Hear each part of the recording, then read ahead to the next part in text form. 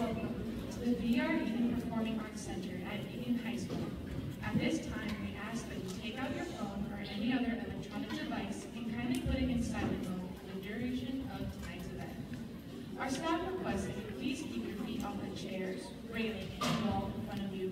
Like all Performing Arts Center and the Metroplex, food and drinks are not allowed in our auditorium. There are trash cans in the lobby should you need to throw away your items brought in and away.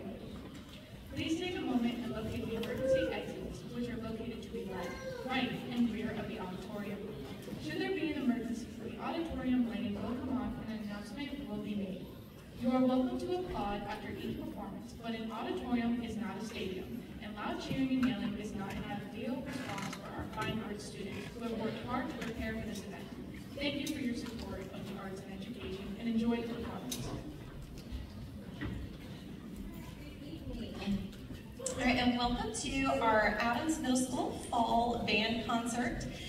We'd like to welcome all of you guys tonight, and first of all, I want to extend a very large thank you to Mr. Koch and all the PAC staff here tonight.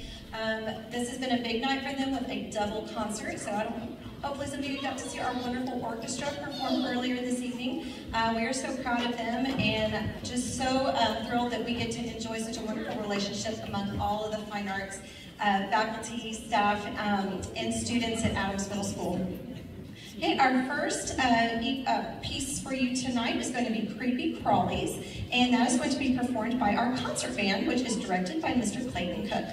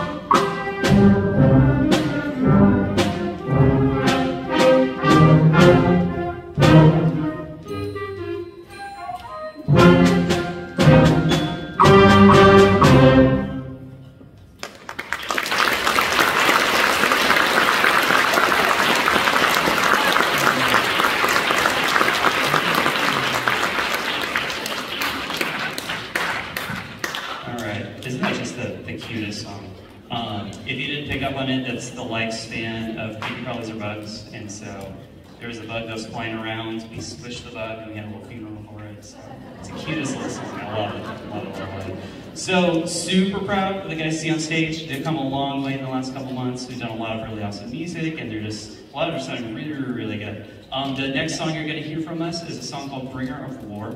If you ever heard, there's a composer named Holst. He's a really big American composer from the early 20th century. He did a lot of major works, one of his big ones being The Planets, and where he wrote a piece on each planet. And so this song is based upon a movement called Mars, which is the god of war in the Roman gods. And so it's inspired by that. It's supposed to be kind of aggressive, and it's exciting, and yeah. So this is Bringer of War.